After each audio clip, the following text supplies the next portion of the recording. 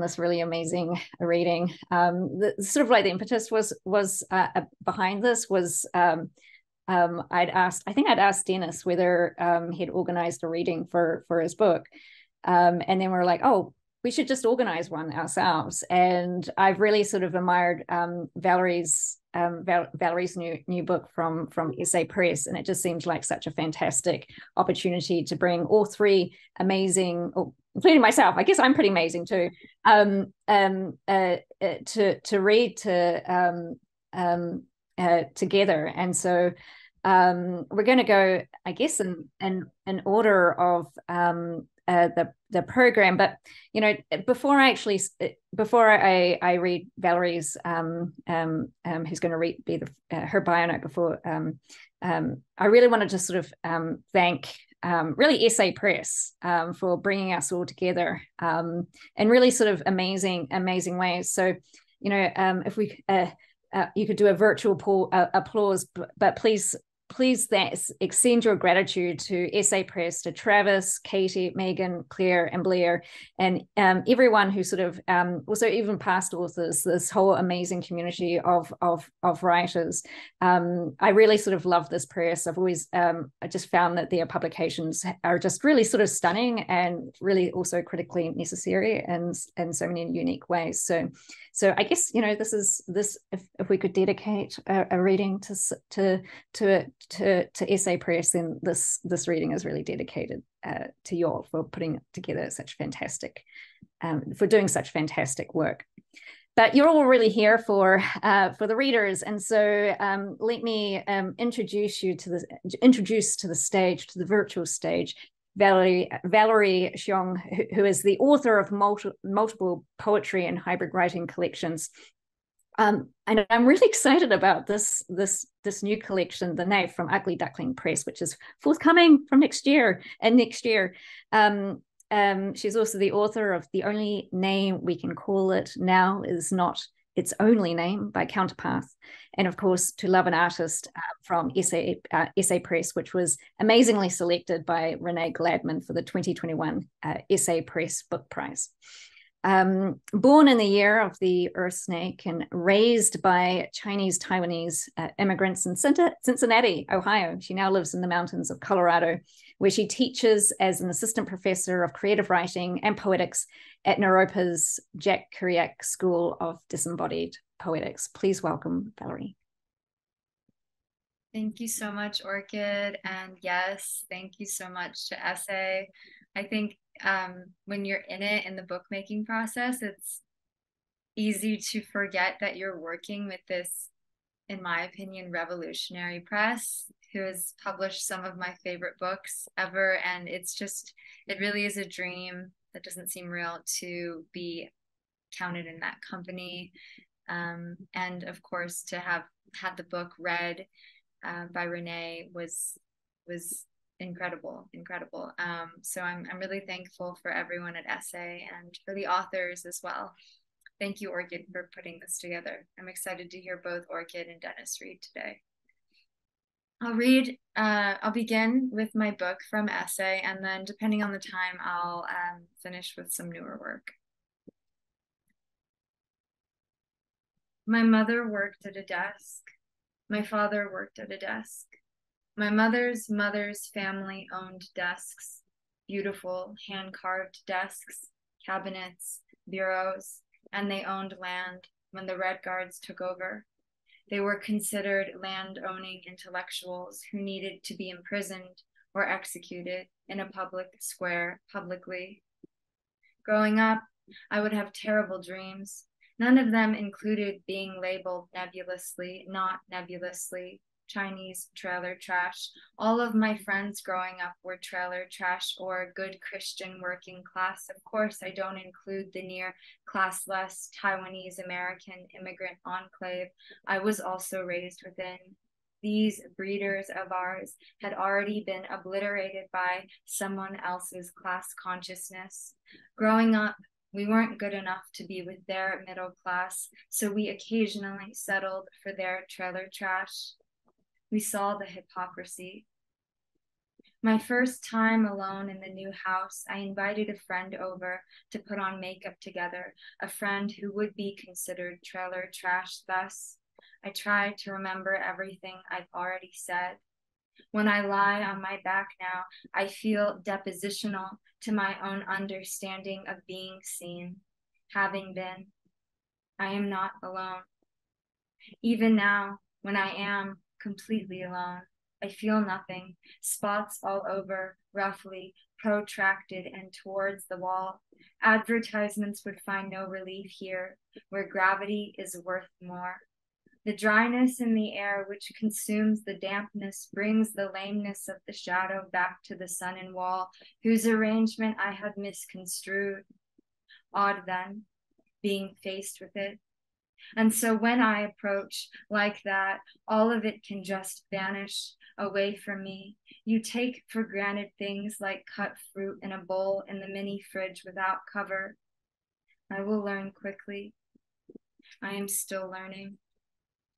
On the farm, I only ever lived on vegetable and roots, sometimes cheese, some cured fish, 2 cheesemongers, a couple who were not the only nomads of the village, of course, would come by to visit us quite frequently, sometimes once a week, sometimes twice. And when they did, they would bring us their cheeses, and I was fond of them and their visiting, as though it was my own home, one of them sharing my name freakishly.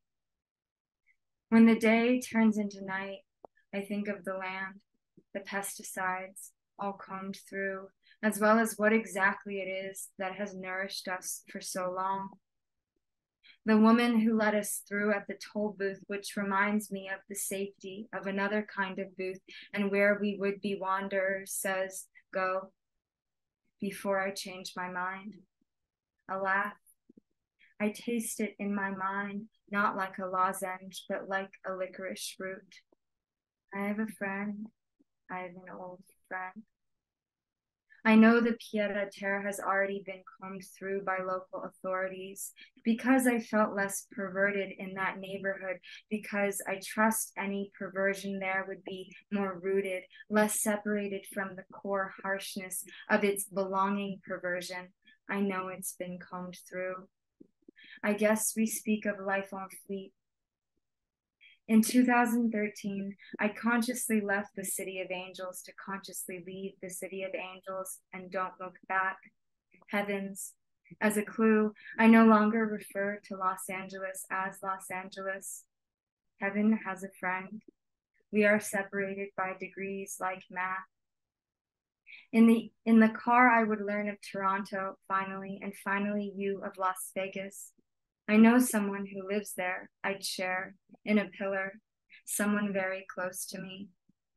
In the car, we give an audio tape you never returned to the New York Public Library, a try after years of it being overdue, though apparently unlistened to. I can't hear the author's own voice from the tape, so we eject the disc and decide to no longer listen to anything. My mother brushed her teeth too vigorously. My father brushed his teeth too vigorously. I brushed my teeth efficiently, but conscious also of the delicateness of these gums. I brushed my teeth not too vigorously, but not out of mutiny, out of learning. What does the meteor ask? My mother would open the door to strangers. My father would open the door to strangers. The anguish, the decoy lifting up a dirty penny within itself. I did not grow up listening to jaded intellectuals. The intellectuals who told us to listen were anachronistically idealistic intellectuals, also workaholics and anachronistically given to devices, at least until we left home. Even then, though, the device persisted. They would say, "Listen up now," but when they said it, it was to the wrong people, like they were doing it. And by the time they stopped paying attention, the people who listened arrived, the people who listened without being told to listen, except by then there was nothing to listen to. They got it all wrong in the right way. I will wait outside in the morning sun while everyone is off to work, and I will wait here, waiting for the clients. The building won't be sold. It takes a lot of guts to go steadfastly into the wind, no matter what direction it is blowing. The scariest thing is not being able to get your chemicals back. There are no high dramatics there. Everyone is smiling today. Everyone, even the adolescent ghosts, adore smiling today. I am surprised by the lack of commerce, but then am reminded that higher level power has a different requirement of commerce than mid-level power. Not all freight is equal. But then I am reminded we have either neglect or gluttony, or neglect and gluttony are extinct.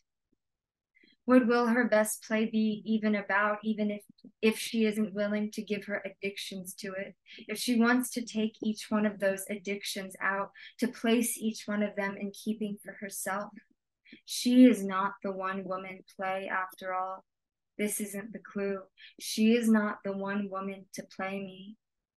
She is neither the cubicle, the cube, the follicle, nor the ice. It was truly just the mutiny of two war reporters sensationalizing their reportage and making an affair of it for book sales. I once played the real-life ordinary pimp for one of them. Can you believe? And that's the thing with accents. The play is high on concept, always is, the people being played. Their names are merely stand-ins, of course, in a way that the war reporters are not stand-ins for anything except stand-ins of themselves, of course. After the march, we never did revisit it again. Later, when visiting another major site, I asked you to reenact the old photograph. First, you don't understand. I just want a copy, when what you want is a portrait to commemorate, and so much of barely being there. It's time to kill time, she says, and it's okay to throw wet pennies up against the ceiling, and it's okay to kill time. We wait, we will kill time. You cut 3 shells, you give me back my wigs, and the body is consumptive, or it was tied like a bouquet to the train tracks. When we let this go, when we let it go on for too long, when they love us and they're a force, it compiles, accumulates. Over the years, too much gets tossed around, not addressed. I must pull back. I must pull back from earth, move my body into the grain. When I make puns out of newfound language, I watch folk as they pass along a trail. It isn't ours. For instance, when the master demands a constraint from the master's apprentice, it's because the master needs the constraint of the apprentice. On the outside, the master might look like they are the idiot.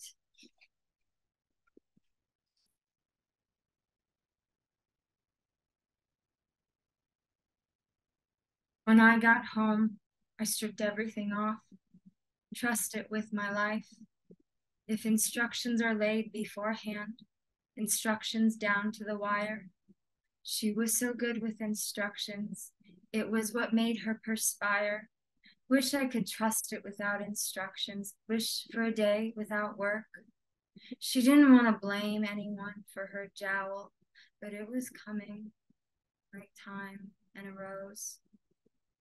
Do you think John is scared to look me all the way through? Sometimes I feel like I could be see-through, and that's what I do for John. When John is sleeping tonight, I will send him my thoughts.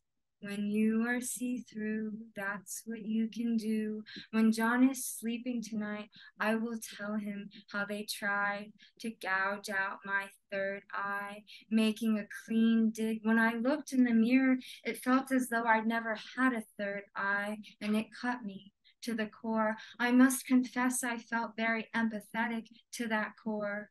And then a few weeks later, why, it started to grow back. What is inside me like melanin no one can gouge out, that wants this third eye stay. This is enough of a test for John. If John passes this test, well, I don't know. Maybe then I can ask him to confirm. Maybe then I can send out other tests of my complete see-through. John, John, do you know who? Do you see? Have you seen me? Can you tell? Would you tell on me? It's okay. Okay, John. I have passed enough tests for the both of us, and I'll get you in. Why not? Why did we come here? We didn't need to come here, but it was another place for us to go. Did we think we could come here to thresh? Who would think this would be a place for one to do one's threshing? Though we are not brought to any precipice, in the flatness of this place is a hiddenness, a road around which we cannot see beyond the threshing, beyond coming and going. Yet between each hiddenness is there a flatness within which there is a dwelling. That's not why we could have come here to stay. How did the first two humans come to know how to mate? Sometimes I walk around and think how strange all of us clothed the way we are. Sometimes I walk around and I notice how one person is clothed the way they are, and then another person is clothed another way, and then the first person makes a street turn, and then another person walks up driveway toward a house, let's say. Do they take off their clothes once they disappear from my view? There was something about this girl that drew Miss Antarctica to her too. It was the way she could make a grown man blush inside by the way she talked, because what she said was serious, that Miss Antarctica always wanted, but had always gone about in the wrong way. If you were left alone for a long enough time with this girl, she would eventually absorb you. If you were left alone in a hatchery working side by side with this girl, she would eventually absorb all of you, even if she didn't want to. There were only a few structures on the island which announced their presence loudly to the inhabitants of the island. Your eye drew up to it, this structure, but from which center did they emanate? It should be said, however, of these structures that they did not draw your eye the way a place off island might draw it, the way something one might consider or call a monument might draw your eye. It should be said as well that these structures, which announce their presence, seem to announce their presence, yes, but unlike other structures one might consider or call a monument, for the center from which they emanated this presence could never truly be detected. Did you ever find it strange that the type of person who could be contained, content to be contained, content to go from smooth to sun-baked, did you ever find it strange that the type of person who could go very far into the estuary, could conceive and conceive and conceive, did you ever find it strange that the type of person who could go very far into the estuary would never want to stray? Make sure you are back inside once the outside starts changing. Go outside now before it'll be changing outside by the time you need to come back inside. It will be changing soon enough. You won't be able to stay outside long enough. You'll have to start walking back. When you start walking back, you'll be tempted to do so backwards. I will draw your eye very far inside, into my monument. I could be John's center. No, though this is a monument, and a monument is a thing the 20 children anywhere else would play their games around, and that's what they want them to do. I will draw your eye towards the flatness around every corner. It's a fine feeling when the most monumental thing on this island is the monument on that other little island with the other little freaks. My negotiations with John today have been less productive than usual. I think when we first began negotiating, I was enraptured, though my waters were ostensibly quite still, and John didn't know that I could even have another motive. And though he still may not know that we are the ones who have other motives, I think because my rapture has gone more and more into the background, he feels that this action of negotiating will no longer get him whatever he thought I would accompany him on. When I was born, I was already a year old, 1 year. So I'm one of those whose birth year is always bound to be slashed. I was always 1 or 0, 10 or 11, that kind of thing. When I was born, the quilt was not yet handmade. The quilt was machine-born. When I was born, I came out falling towards the ground. I came out falling towards the soil. I came out falling towards the hooves, untangling themselves the way hooves do when frenzy comes, when they sense they are prey, towards these hooves and the broken feet and all the hooves. So it's high time. Did John's center stop growing to fit into the container that held him? Didn't John's center grow only as much until the container said no? Did John try to grow, and then at night when he was put back into his container, his center became blunted? I brace myself in the street. No one knows about my brace but me and one other person who doesn't even know where I belong tonight. When you hear 40 years ago, do you hear today? What about 50?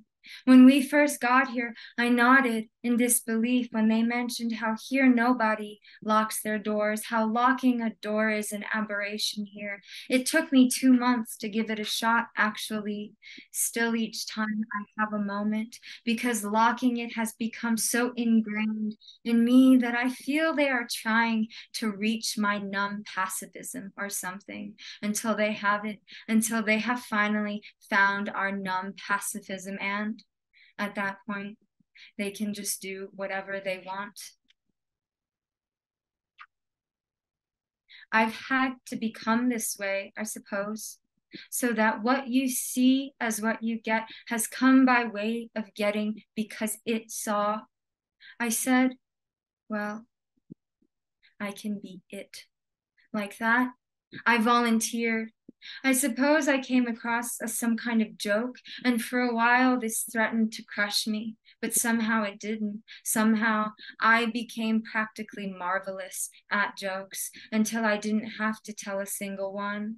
People would be very confused. Sitting at a table, I would say nothing, and then I would ask a question, and then another question, and then another question, and then, as though by accident, although everyone knew it wasn't an accident, I would also tell a joke.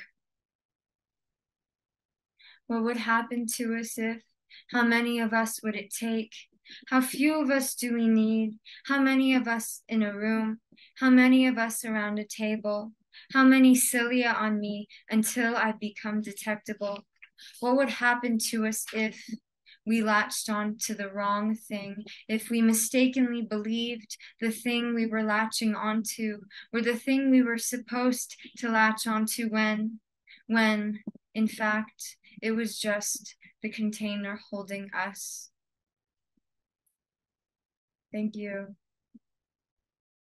What I did say, I was just full of praise, Valerie. That was just such a fantastic reading.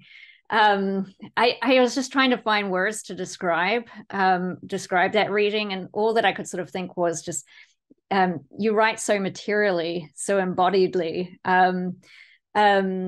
I kept on sort of thinking about how your language just leaves me with ear hunger. I don't know. It was just so. I'm being absolutely sincere as well. Like it was just so. That was just absolutely amazing. So thank you very much for sharing your words. Thank you so much. Where's my notes? Right. Well, going from one amazing reader to the next, I'm really excited to bring Dennis James Sweeney to the floor. Dennis is the author of You're the Woods Too, also published by Essay Press just this year, and In the Antarctic Circle by Autumn House Press in 2021, as well as several chapbooks of poetry and prose, including Ghost Home, A Beginner's Guide to Being Haunted, by Ricochet Editions in 2020. His writing has appeared in Ecotone, 5 Points, Knight's Letter, the New York Times, and the Southern Review, among others. Formerly a small press editor of Entropy and assistant editor of Denver Quarterly, he has an MFA from Oregon State University and a PhD from the University of Denver. Originally also from Cincinnati, he now lives in Amherst, Massachusetts, where he teaches at Amherst College. Welcome, Dennis. Thank you so much, Orchid. Yeah, we were appreciating the Ohio connections before everybody logged on, and I appreciate everybody from Ohio and not from Ohio being here. Thank you so much, Orchid, for bringing this together. And Orchid and Valerie, it's a delight to read with you both. I am similarly like blown away by your reading and just left in this state of like awe. So I have to pull myself together to do my own thing here. But also just a delight to, be on Essay Press with all of you. And so much thanks to everybody at Essay Press for bringing this book into the world. The book I'm going to read from is called You're the Woods Too. It came out in May. Kind of really happy to celebrate it with y'all in the room right now. It starts in a theater. Everything is green. The seats are green. The stage is green. The stage lights are green. The curtain hung as a backdrop is green. The balconies are green. The carpet is green. The tracking lights are green. The ceiling is green. No color other than green is possible, not even in the playgoers, for there are no playgoers, only seats in varying shades of green, cushioned by moss, or, if you like, occupied by it. The armrests are green. The bolts holding the seats to the floor are green. The music is green, like water flowing through a bed of moss. The aroma is green, the walls are green, the doors of the exits are green and sealed shut by a strangle of vines. The theater has never been degraded by human presence. Instead, the cup holders are green, the orchestra's pit is green and filled with water, the battens are green, just like everything. And so in this theater, this green theater, a lot of voices kind of walk through. And one of them is the voices of this long line of men who are going out in the woods to find themselves, to try to achieve some level of self-awareness, but also with this kind of like dominating or conquering attitude. And so I kept following these men, as much as I kind of disagreed with their approach, because I've been in that position in my own life, and was just trying to figure out like how can I come to the woods for some kind of revelation or something like that, but end up in a place that's a little more authentic. And so I kept trying to track that, and I kept following these stories. And so here's one of them. I went out in the woods to find myself, and the whole woods was myself, and the whole sky was the woods, and the whole world was the sky. Myself shivered with wholeness. He possessed everything. And everyone who had to live on him murmured with dissatisfaction and passed around petitions against myself, but myself didn't care because he was the petitions too. Until one day a teenage girl stuck a bobby pin into the surface of myself out of sheer rage. It was nothing. It was all she could do. The whole world heard a hiss. The ground wrinkled and shrank. People stumbled, fell, the wet soil welcomed them with a bruise, and in an instant myself was nothing but a snail, which the teenage girl watched as it slicked in search of refuse. It dragged its deflated body like a wish. And she would have crushed the snail if she'd remembered her anger, but she did not, now that myself was so small. So she trapped it in a Pepsi cup and brought it home with her and placed it next to the sink. Myself lived as long as you could expect a snail to live with no food. And when it died, the girl didn't notice until the 7th day. So you've got these men trying to go into the woods to find themselves. And you also have these poems about moss that I was working on for a long time, because I started working on all of this, and a lot of it's coming out of the time when I was living in Oregon, just covered in moss, and I was constantly having this experience of like this is all around me and I don't know anything about it, but it sort of makes me feel as if I'm in a living world. And so I was trying to kind of like get at moss, maybe not moss consciousness, but to give it some sort of name, following Robin Wall Kimmerer's idea that moss usually don't have common names because nobody has bothered with them. It was my goal to bother with them a little bit, and also try to find kind of a counterpoint to these men who were tromping through the woods. So I named these poems after moss. This one's called Campylum stellatum. I was educated in stocks and fences. Mrs. Kenny went home to God. Mrs. Giddings stood 4 feet tall. We made a holiday out of our falling. I learned that hunger is sightless. Dogs can ruin a life. Mirrors, identify or not, two people walk into your life. The doorbell plays the old fight song. And this one's called Pogonatum Ernigarum. Stray with or without me. Lock boxes of bombs in the dim lit hills, a hole to serve to the takers who come, gold and margins, clear basil sheath.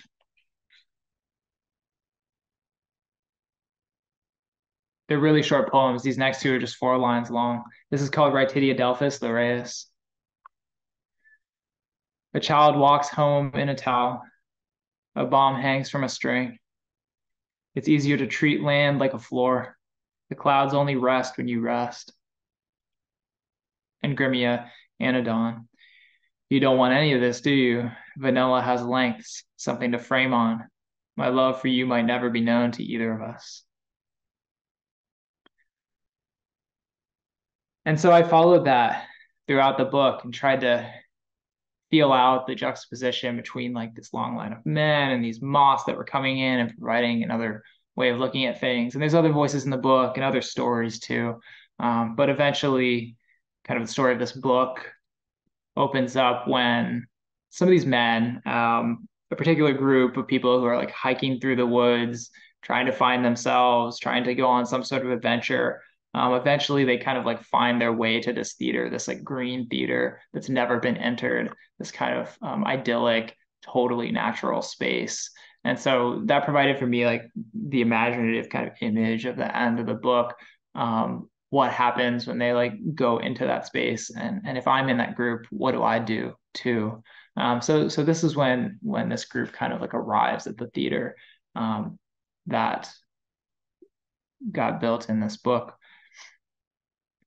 In the theater, a sense of unease is rising. The green lights have begun to dim. They flicker once while the water in the orchestra pit ripples. The long line of men and the moss and a large white sheet hunch against the disturbance. A change in pressure, bad weather. The agitation is getting worse. Now the air hums with the stink of lightning. Water shakes in sheets from the battens. The walls weep heavy drops. The doors begin to rattle as if someone's trying to push them open. The tension between the green seats stretches tighter with each glimmer of the palpitating doors. The theater groans as if it cannot contain what is outside. Then the doors clap open. We stand in the doorway, silhouetted by the lobby's flood of light. The theater, abruptly still, gapes at us.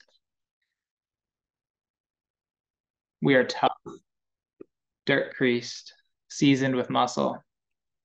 We are exhausted. In reaching our limit, we found ourselves. We cooked oatmeal with rainwater, braved the constant threat of skies. We were men in the woods. But now in the theater, we feel like ghosts. The green unsettles us.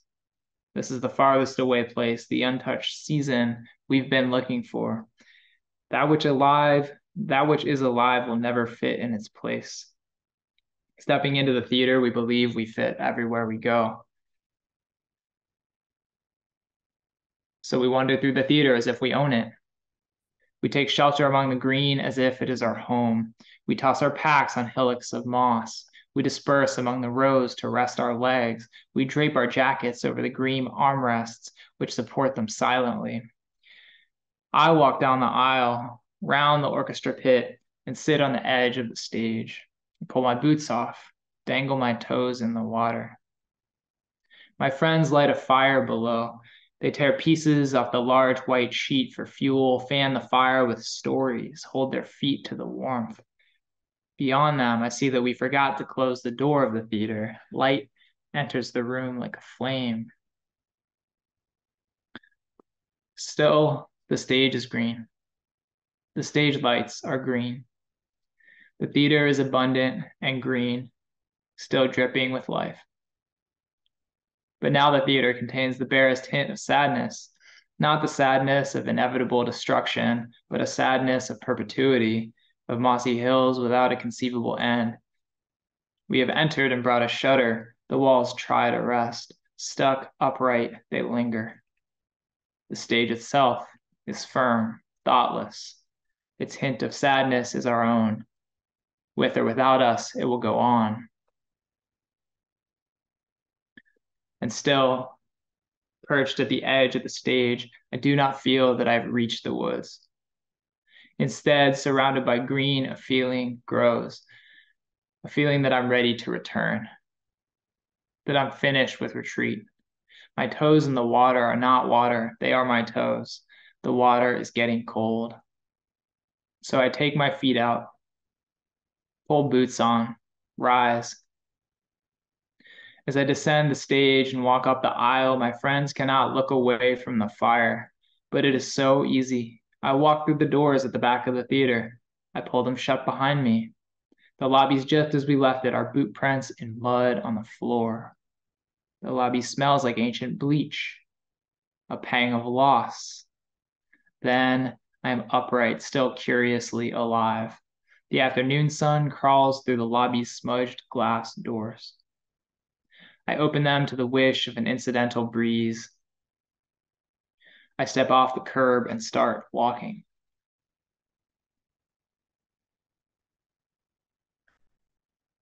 So that's me trying to navigate that theater, and trying to come through it and out of it and find something where I already was instead of trying to leave all the time. And I started to do that in these moss poems too, and I started trying to do it in the stories from the long line of men too, and just trying to find out like what happens when you allow yourself to actually just be part of nature already, and not constantly contrast yourself with the world, but remember that you're part of it. And I still don't have the words for that, but I think that's why I had to tell stories instead. I went out in the woods to find myself, but the dogs found me first. They knew I had bones. They knew it better than I did, and they sniffed like aches at my viscid skin. We got to know each other, me and the dogs. We got to know the day's unearthly glow, which dwindled and darkened before long, speckled with stars. At night, the dog's eyes stood out like planets orbiting me, but I had resolved that my heat was no more my heat than it was theirs. I was their feast. I had 2 feet on the ground, then 1 foot and a knee, then both knees, and I was prying open the jaws of the largest dog, reaching down its throat, pulling my head inward and tucking in my toes behind. The dog, full of what it wanted, fell to the dirt. The thump rocked me from outside.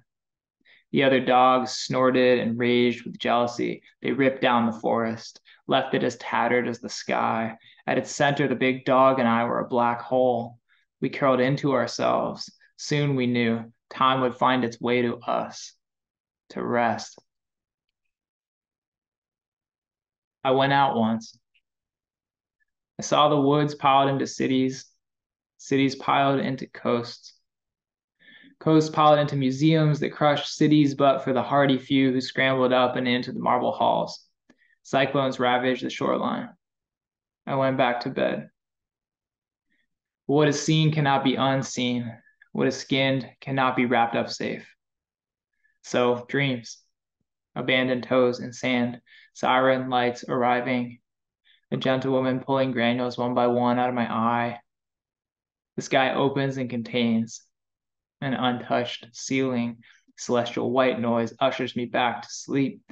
I went out once. Life was wet and shivering. And I'm just going to read 4 more moss poems.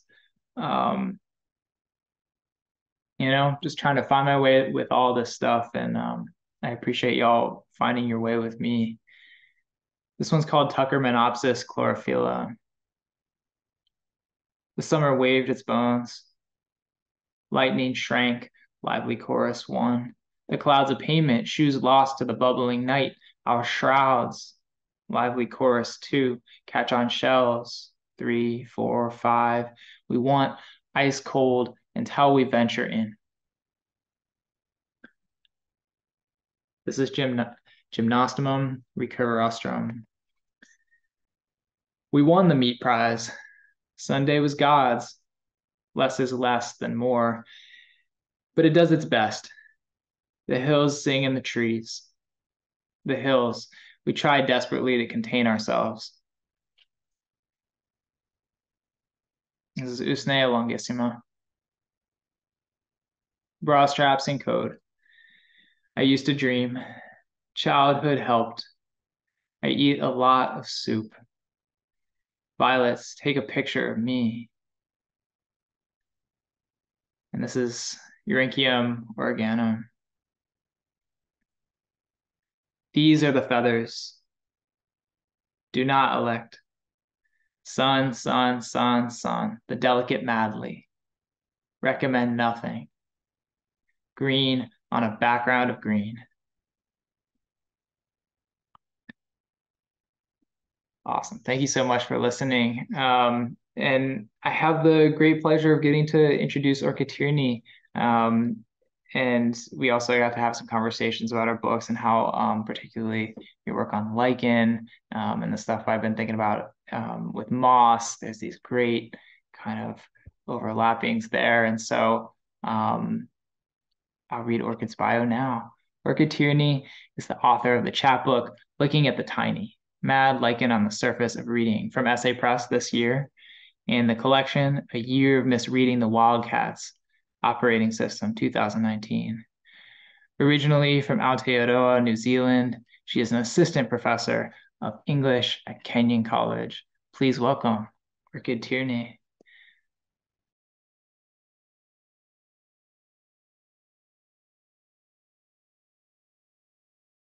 Thank you so much, Dennis. But can we also just say your work was really amazing? And Dennis and I have had a lot of conversations about our mutual connections. My interest is obviously in lichen, but I'm really fascinated by Dennis's moss poems. You really have to get his book. I guess this is a plug for all our books, really. But Dennis's poems are really sort of very sort of experimental in form and structure. And what really sort of astonishes me with his moss poems is just the way that the lines are really consolidate a unit of thought in ways that I think are really interesting, which you'll be able to see if you buy his book. So thank you so much, Dennis, for that introduction. I'm actually going to do something a little bit different. Usually when I start reading this collection, I don't know, we can kind of sort of see it there. I usually just start and launch into it, but I kind of want to start with the poem that actually started my engagement with both lichen, but also this poet Lou Welch, who was a beat poet, and he had a little bit of success as a beat poet in the 50s and 60s, but sadly he died by suicide in 1971 in the mountains of California, and unfortunately he was never found. So there's something about his disappearance that has inspired, I think, a little bit of mythologizing about him in ways that I think we can unpack. But he wrote this amazing poem called Springtime in the Rockies Lichen, which I'm going to read for you right now. All these years, I overlooked them in the racket of the rest, the symbiotic splash of plant and fungus feeding on rock, on sun, a little moisture, air, tiny acid factories dissolving salt from living rocks and eating them. Here they are, blooming, trail rock, talus, and scree, all dusted with it, rust, ivory, brilliant yellow-green, and cliffs like murals, huge panels streaked and patched quietly with shooting stars and lupine at the base. Closer with the glass, a city of cups, clumps of mushrooms, and where do the plants begin? Why are they doing this? In this big sky and all around me, peaks and the mounting glaciers. Why am I made to kneel and peer at Tiny? These are the stamps of the final envelope. How can the poisons reach them in such thin air? How can they care for the loss of 1 million breaths? What, possibly, could make their ground more bare? Let it all die. The hushed globe will wait and wait for what is now so small and slow to open it again. As now, indeed, as it opens again, the scentless velvet crumbler of the rocks, this lichen. So what really sort of astonishes me about this poem is the way that Lew Welch really does collapse the human with the more than human world. And the fact that this lichen has been able to pull this human being down to make him stop in his moments and to force him to really examine their complexities. It's just such an incredible poem. And I'm going to read just a few pages of my own, I guess, my response to this poem, but also my own grappling with Lew Welch and his joy of the sublime of these lichen, but also with the tragedy of his life. He was someone that could have lived a very different life if he had access to perhaps if mental health care was actually available to him. And in many respects, this is, the condition that many of us grapple with today. Looking at the tiny. Lichen are the tiny collaborators of the forest, two little personalities of fungi and green algae, little owls, tiny tubs of collegial kinship between organic components, two personae, little knowledges living on filaments. Naturalist Trevor Garwood proposes that lichens are fungi that have discovered agriculture. And seeing lichen through this anthropomorphic lens as farms of sustainable husbandry might limit our full appreciation of the meticulousness of these tiny infrastructures. Garwood persists, however, to insist upon their complexities with increasingly descriptive language that underscores the variety of their functions and relationships. Lichen as dietary strategy of certain fungi, he writes. Lichen as range extender for photocells. Lichen as controlled parasitism. Lichen as mutualism. Lichen as fungal greenhouse. Lichen as goal. Lichen as culture chamber. Lichen as symbiotic phenotype. Lichen as organism. Lichen as ecosystem. Lichen as emergent property. He doesn't quite succeed. Lichens cannot be likened since they're unlike anything else. Indeed, lichens are their own culture-making depositories of strange life. The algae in this mutualist relationship provides nutrients through photosynthesis for the fungi, and for their part, the fungi protect the algae, helping it to thrive in drier climes. Oh, this familiar sweetness, this unusual kinship also offers sustenance for other species. Some birds will strip lichens from trees to furnish the lining of their nests.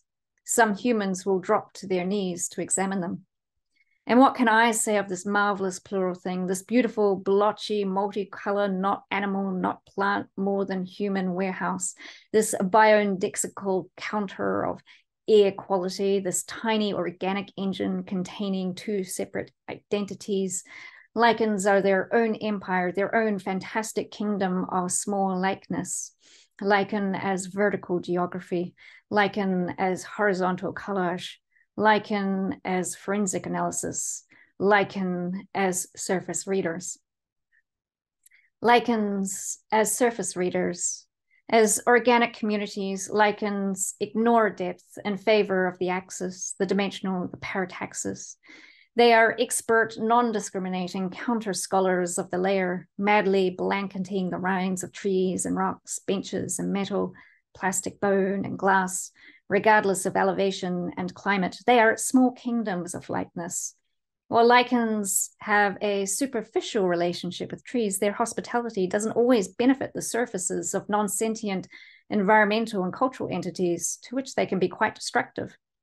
Case in point, for her 1922 doctoral dissertation, Ethel Malor documented 16 vitricolous species of lichen on the surface of stained church windows in France. Certain colors show more susceptibility to alteration than others, she notes. Purple, green, blue, red, amber, and particularly amethyst glasses are all deeply corroded. In his poem, Springtime in the Rockies Lichen, beat poet Lou Welch calls them tiny acid factories and crumbler of the rocks, two compelling images that gesture to the potent industriousness of these non-human workers.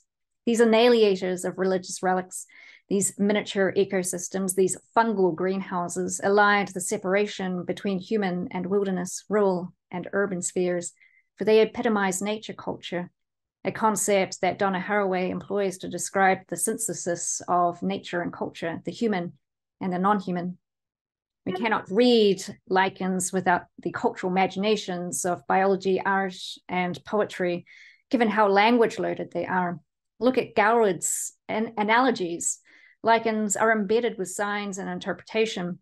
Semiotics entrap me too. Lichens are open culture chambers, biosocial destroyers of rocks and stained glass windows. Wow, forget it. We're not living in the Anthropocene. It's the lichen scene. Lichens' power lies in their surface spreading of small catastrophes. Surface reading is the uneven reading of looking at.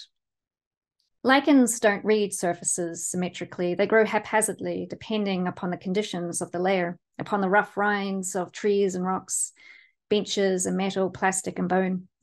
This patchiness is owed to their unusual methods of asexual reproduction. They granulate and crumble. They dispense on the wind. The fungi can also produce spores, but however lichens choose to reproduce, each dispersal of their bodies is an encounter with chance.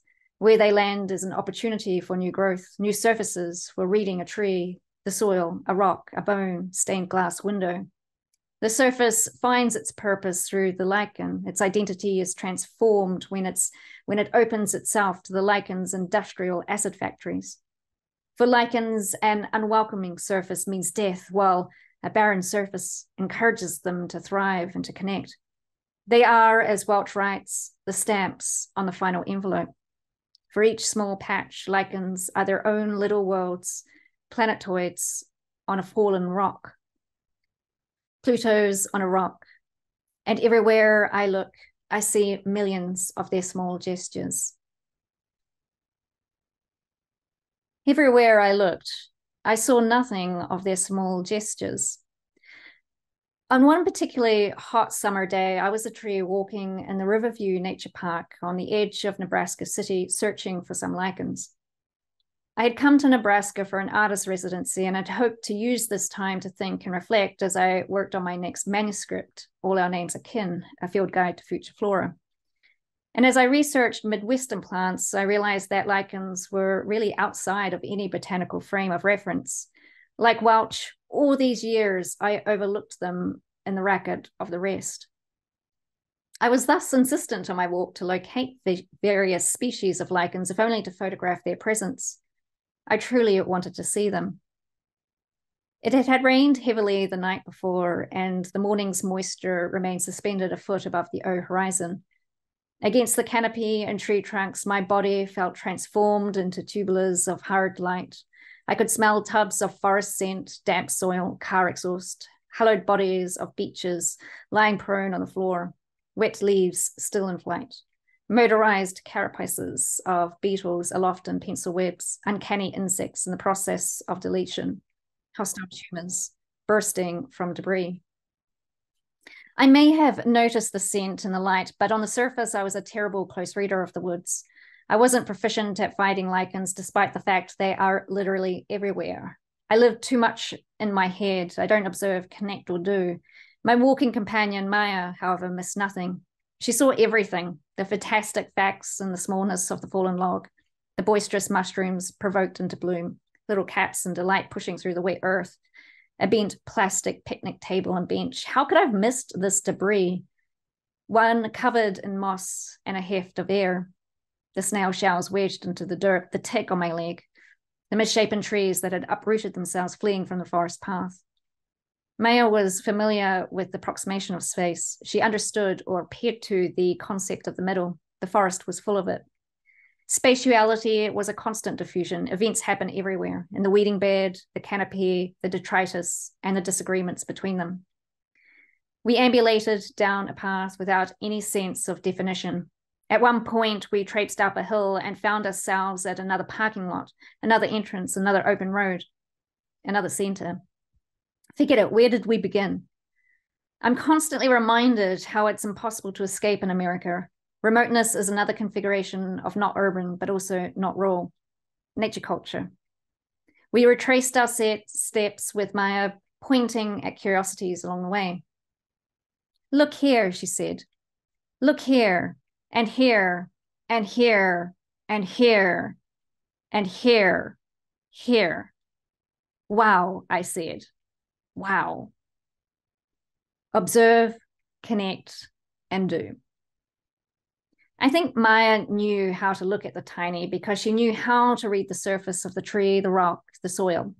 For my part, I was sensitive to the art of looking up and down, but not the art of looking at. I'm going to stop there because that is a good place to stop.